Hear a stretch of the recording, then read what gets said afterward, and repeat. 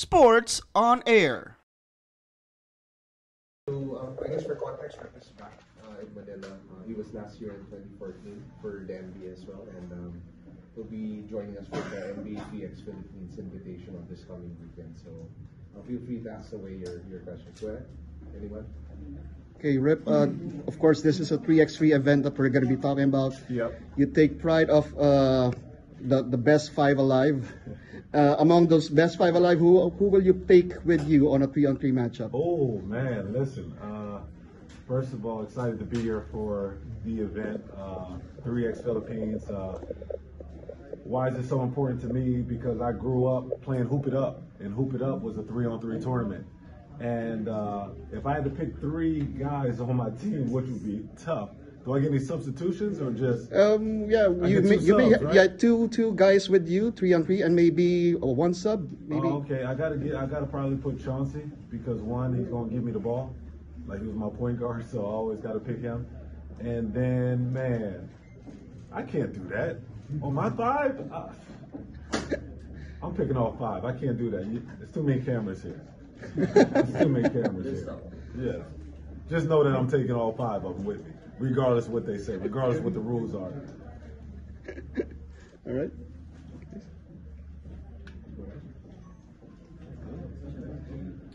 Rich, I remember you had a ritual on your free throw.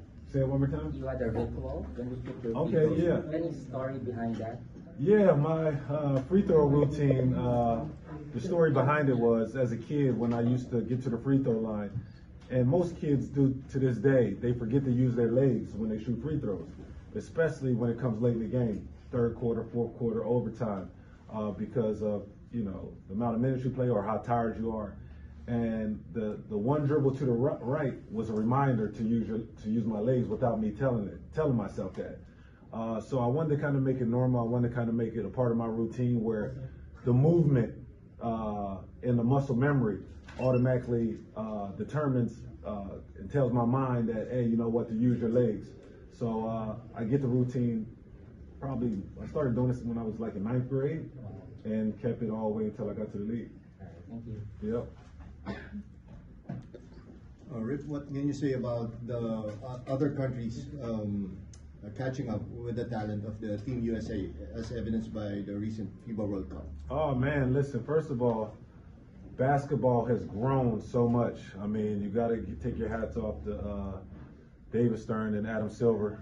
Did an amazing job growing our game, especially internationally. When you look at the league now and look at the top players in the league, you can probably argue that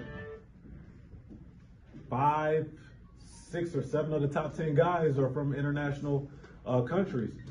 Just tells you how much our game has grown, which is amazing. I love the way that now guys are getting the opportunity to play in different countries, and the NBA and the league bringing different games all across the world for the fans.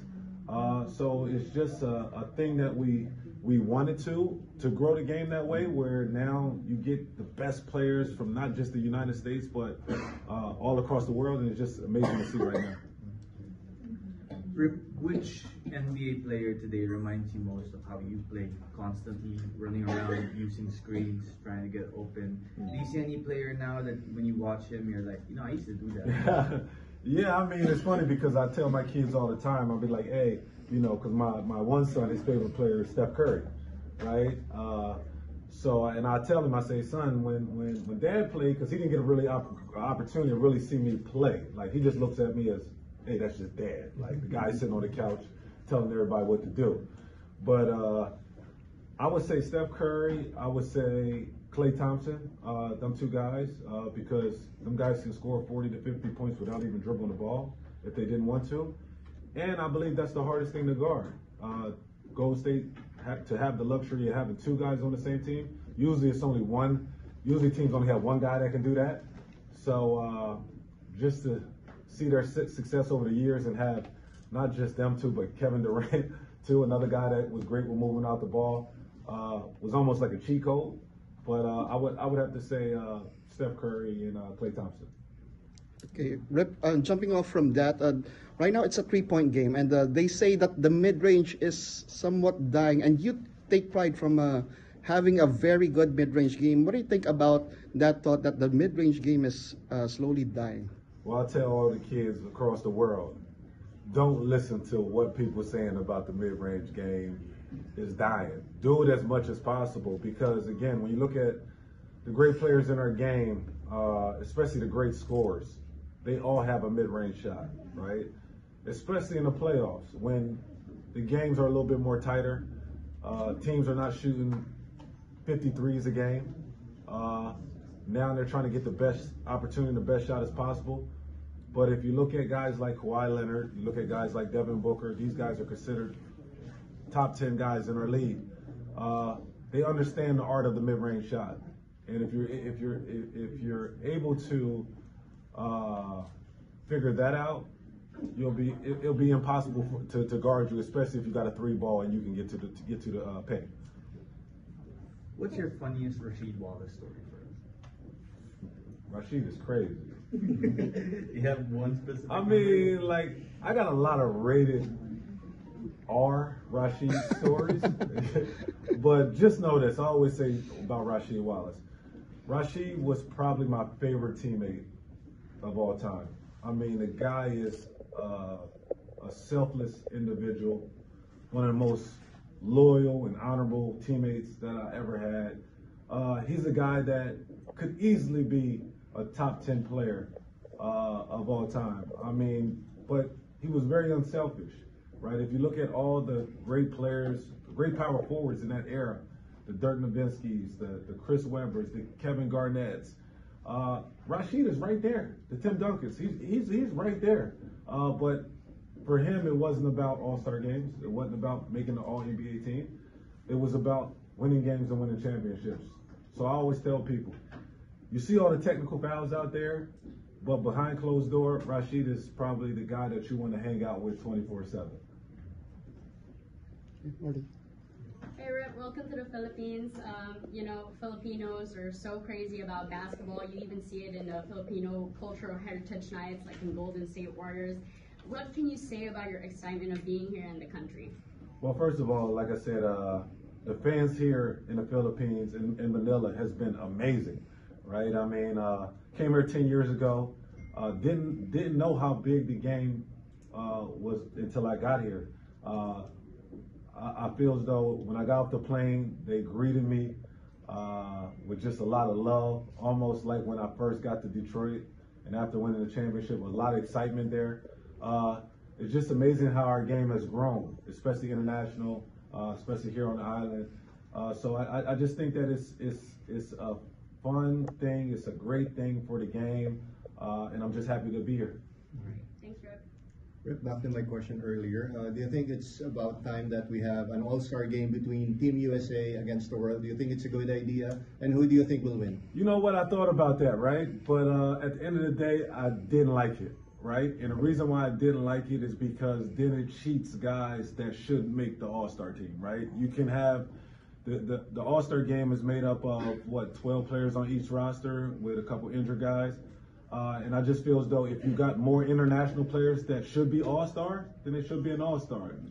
If you got more American players that should be an all-star, they should be the all-star. So it's hard to pick the best 12 international players and the best 12 American players to play in an all-star game, knowing that it could be the top 20 players in the league could be international players. The top 20 players could be American players that season. So don't like the idea. All right, thank you. Yeah.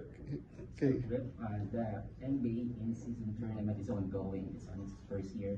And the format is pretty much like the March Madness, in which you played a lot of games with UConn and won a championship with them. So how do you compare mentally preparing for a knockout game compared to a 7-game series NBA playoff format? Well, it's very interesting because one, right, it's in the middle of the season, right? So when they announced it, and to this day, I'm still trying to figure out all the new rules, right? But I like it in a way that you make the regular season a lot more competitive, especially knowing when guys usually, especially the veteran players, usually say, all right, you know what, I really got to turn it up in April, May. I mean, April, June, March. late in the season where to make a run for the NBA Finals. I just think that I don't know if you guys like it, but I love the changing of the courts, right? Kind of, from a visual standpoint, it gives you that wow factor. It gives it a little different feel than any regular season game. But I enjoy it. $500,000 is a lot of money, right? It is, and for the guys to get a trip to Vegas in the middle of the season. So I think it's been fun. I think it's been very exciting for the league. I think guys are very excited about it, and hopefully they can do it for years to come. Okay, Rip, Last question. talk about of course, Detroit is kind of struggling right now. What do you think it has to happen with Detroit in getting some more wins and unlocking the potential of the young ones? We got to get older fast, right? In the NBA, it's hard to win when you're young. We got a lot of young guys on our team. We got a young nucleus. And I tell people all the time, you got to be patient, right? You're not going to win overnight. I mean, yeah, you see the high lottery picks. Cade Cunningham has just came off a serious injury, missed, last season. And now being back in the fold, new coach, new system, new structure there. So I think it's going to take time. I think they're still trying to figure out, what pieces fit and trying to put the right veteran guys around the young guys to kind of show them the way, because I think that's something that is missed, that is really needed, especially when you want to bring a winning culture to any organization. We'll accommodate 2 more questions from CNN and Carla, and then we'll escort everyone out and CNN to stay. Yeah, thank you. Go ahead. Welcome to the Philippines. Thank I'm you. Pauline from CNN. Just wanted to get your thoughts on the NBA's new rule on load management, where no more than one star player can be unavailable for the same game. You know what? I like the new rules. I mean, because again, from a fan's perspective, especially getting an opportunity to come see their favorite player play, especially if let's say you're a LeBron James fan and you live in Washington, D.C., and you only know that the Lakers only come there to play once a year. So for that kid or that fan to come to get an opportunity to watch his favorite player and him not to be listed as available, it's tough. For the game, it's tough from a competitive standpoint, because again, basketball has meant so much to us professional players for so many years, and we know that you want to give it your all each and every night. So the load management, I really didn't like. I didn't really care too much about, because I think that if you're healthy, you should play, right? Because you're not just letting down the fans, you're letting down your teammates and things like that. I'll get my last question. So if your UConn team plays against your Detroit Pistons team, who would win that game? And lastly, describe to me in one word what each of these teams would represent you the most. If I had to say one word that represents both teams, champions. Right? We all want to be champions. So and if the two teams had to compete against each other, oh man, the Pistons would blow them out. Really? Yeah, it would blow them out. I mean, because I tell people all the time, it's like when you win an NCAA championship and you come into an NBA locker room and you start talking about what you did in college, guys in the NBA don't respect it. Really? They really don't respect that. They be like, oh man, like you didn't play against the best players in the world. So when you win an NBA championship, that's respected everywhere.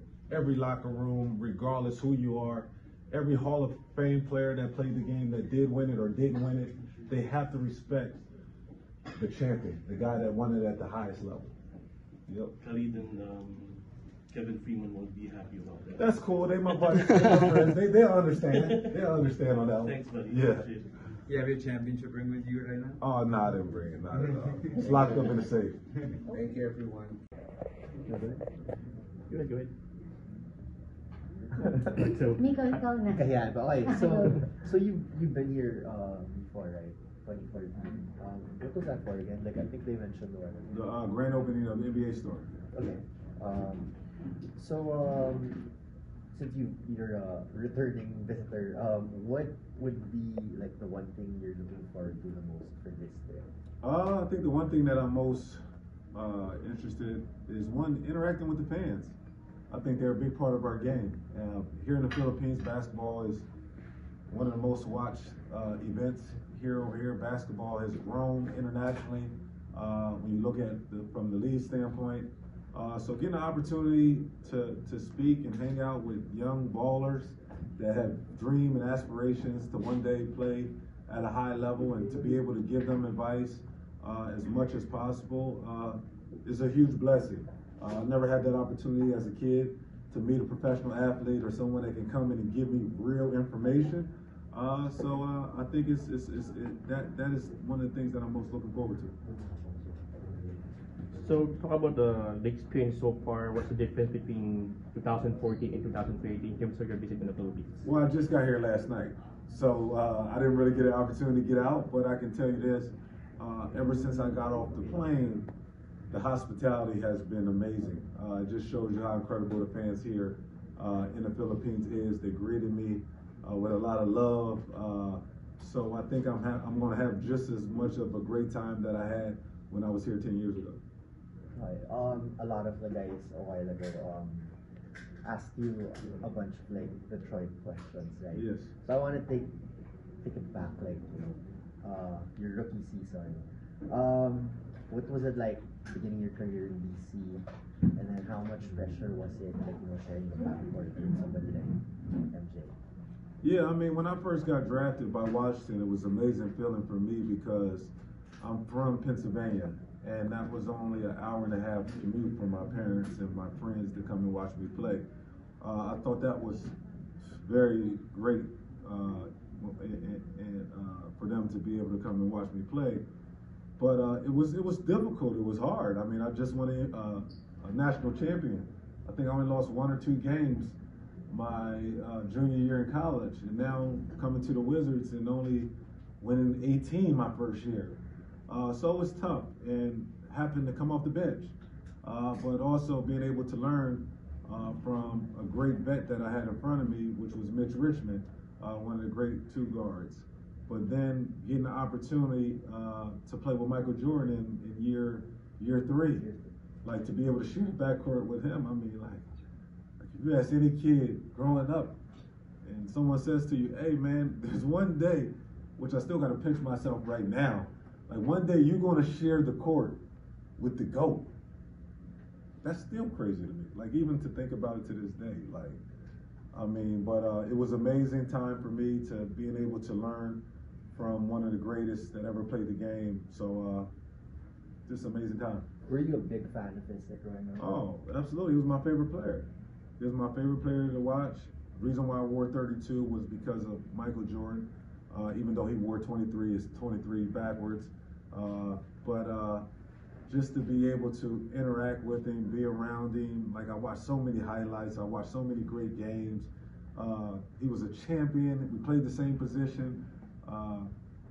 Got a ball head now. Didn't have a ball head back then. But it was an amazing time. So you speak of your experience with MJ, because everyone knows MJ also loves to somehow say some sweet pleasantries, some trash talks to the player. So do you have any story of him doing those trash talks when you were with him in DC and when you were against him when you played to Detroit? Oh, it was a lot of trash talking. I mean, I trash talk everybody though. That's a part of the game. I mean, you try different angles to try to get the advantage on your opponent.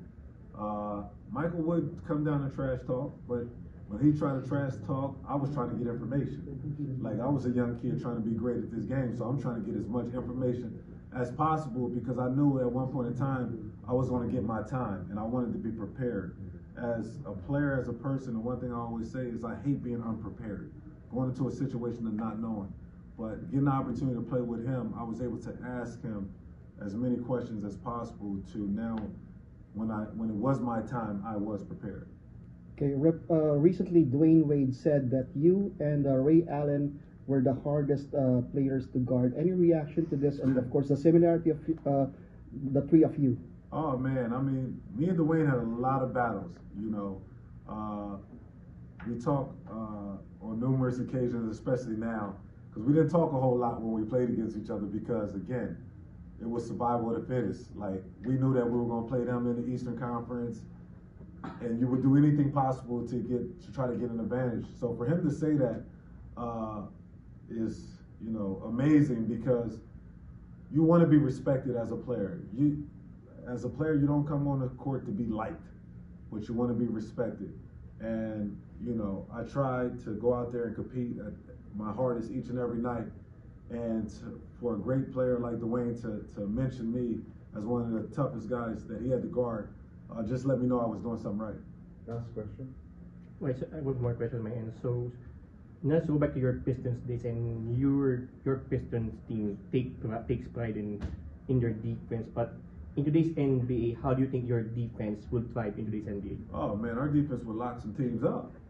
Like, it wouldn't be 130, 140 nights going against our Piston teams. I mean, because we had rules, like we had laws that we had among us. Like, one of them was like no dunks. You watch the game now, you get 10, 15, 20 dunks in the game, right? If we know a guy was a shooter, we were taking that away. He gets no threes today, right? I just feel as though we understood scouting report. We understood that, hey, you know what, our offense was going to be our offense, but if we're going to win a championship, it's going to rely on the defensive end. Go ahead, Miko. Okay, another Pistons question. How close are you guys? Like, after all these years, you know, like after winning that championship, you guys still get to catch up, talk to each other? Yeah. No, we talk probably twice to 3 times a week, right?